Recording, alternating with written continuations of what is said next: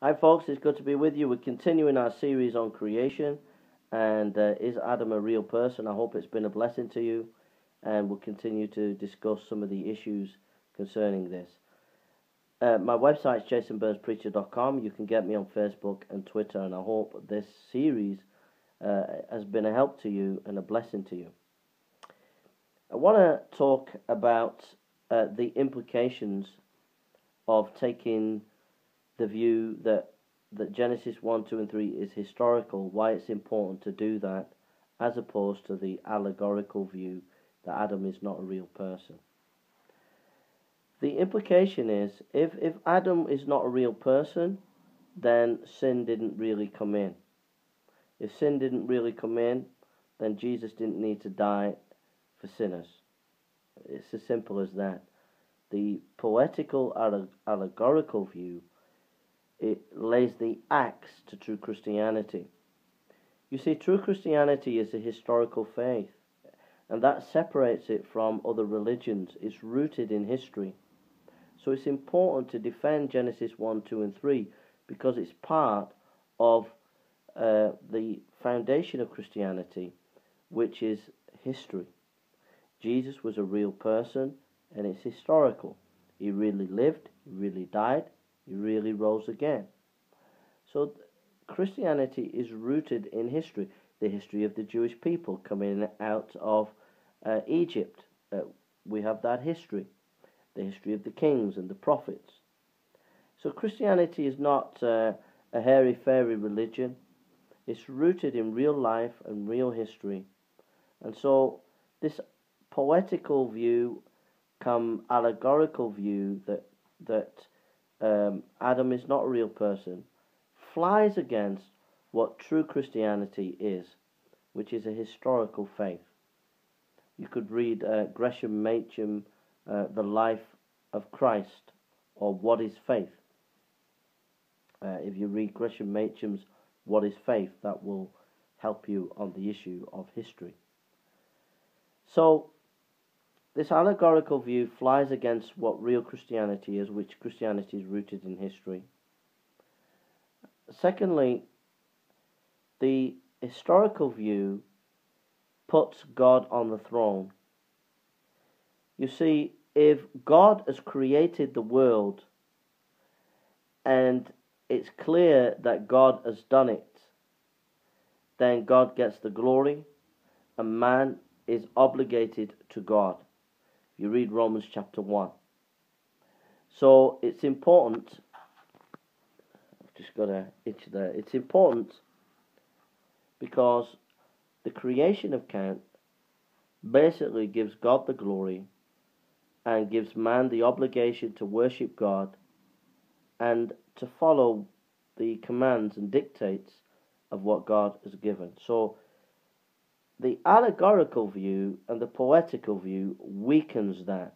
It weakens that position of the greatness of God, and it weakens the position of man's obligation to God. So the creation account is so important when it comes to giving God the glory and man's obligation to God. So that's why it's important to defend Genesis 1, 2, and 3 as historical. Now, the issue of, I want to talk about the issue of culture. Why is it that man has come to this conclusion that Genesis 1, 2, and 3 is not historical? Well, creation accounts, whichever accounts, give a culture its identity. And its identity of who that culture is, what that culture is to do, how that culture is to see itself. So you can look at the Maoris creation account, you can look at the Indian creation account, the Inca creation account, the various Indian tribes in America, any culture, African culture, you look at their creation accounts and their view and their origins of how they came about helps them to deal with life, helps them to be a community, helps them to understand the afterlife, etc. So your origins, your origins, your view of origins dictates what your present culture is and how it's to be. Now, this is important because in the Enlightenment, in the time of Immanuel Kant and David Hume, in the Enlightenment, European culture began to see itself as rationalistic. And this was the dominant narrative of European pre-colonial culture. It saw itself as coming of age and being rational. Now that dovetailed into the 19th century with Charles Darwin. Now, Charles Darwin was involved in various universities, and in those universities there was a movement towards rationalism. And evolution and Charles Darwin was caught up in this rationalistic fervor within the universities. And so he took on this view of evolution because it was giving him and giving his culture a new identity.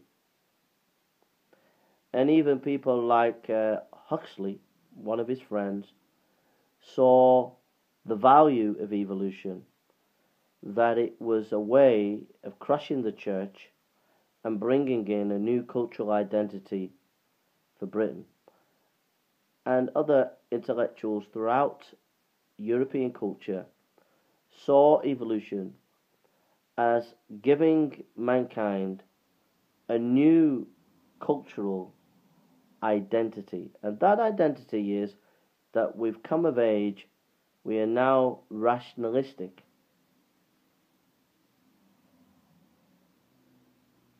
And so it's not science that has proved evolution. It's not science that has proved evolution. What has maintained evolution in our society, in Western civilization, is the desire for modern man to hold on to its cultural identity that it produced from the Enlightenment. And that is, we have come of age and we are rationalistic and we do not need deity. We can stand on our own 2 feet. And that has been the cultural mandate of modern man from the Enlightenment. And that is why we have evolution today. It is not that we have evolution today based on good science. We have evolution today because culturally we have an identity that we have created for ourselves.